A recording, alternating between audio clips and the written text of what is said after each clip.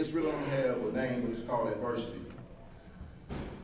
When night became darkness and the light became the sun, it was then the struggles of man and the ills of adversity met as one. A brief glimpse into where it all begun, from which we were torn. All praises due to Shaka Zulu, one of the greatest warriors ever born. Poured his blood on the soils of our motherland, gave his life as a sacrifice so that you and I could stand a chance. Dragged by a beast across the seas, laid into the hands of American adversities. Shattered dreams have always been a reflection of the lies that hide between the cracks of injustice and the biased way the hammer swings.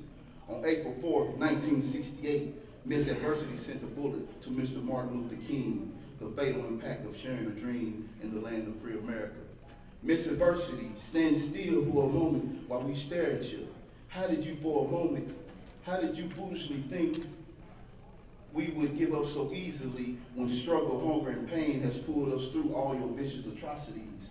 Miss Adversities, we fear you not. My ancestors died in your chains. My peers have fallen by your shots.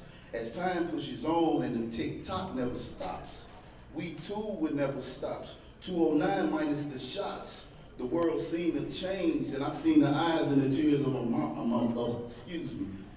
At 209 minus the shots, it was proven that the world has seen a change, and I seen the tears in the eyes of my mama. The truth came in the beautiful essence of Michelle and Barack Obama.